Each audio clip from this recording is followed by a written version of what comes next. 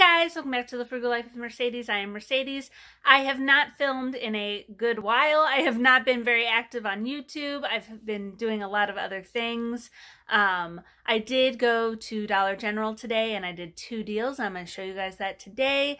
I've still been couponing, but as you guys know, I am trying to not burn myself out. So a lot of times, once you are done working and couponing, it's like it becomes a lot to film it and then put everything away and do all that kind of stuff.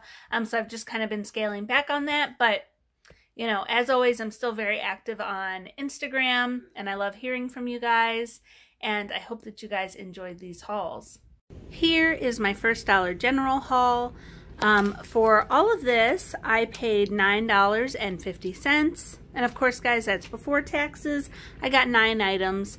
This Glade was on in the clearance section for $3, and we had $1 off. Then the Tide, we had a $2 coupon. The Tone, you could get that. A lot of people are doing the Dial deal instead of the Tone, but I don't usually use paper coupons, so the Tone ended up being a better deal for me. Then I got these 2 Febrezes.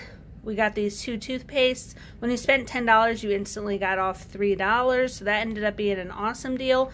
Because that one Optic White Renewal is actually like $7 by itself. And then I got this Scope, which we had a $1 off coupon, making it free. So I saved $22 on this transaction today. This is my second and final Dollar General haul for today. I spent $10 before tax and I saved $20.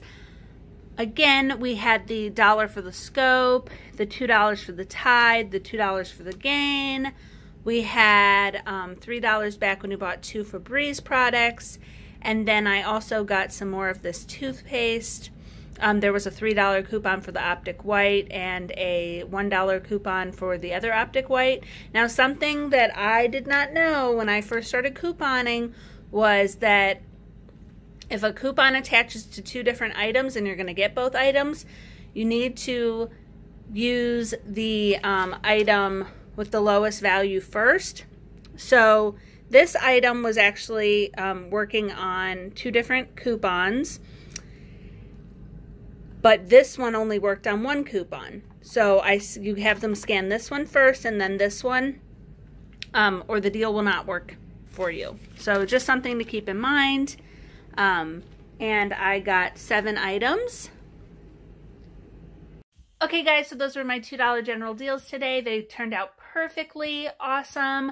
I wanted to do an all Gain deal, but my Dollar General does not yet have that Gain Power Wash that we've been seeing a lot of.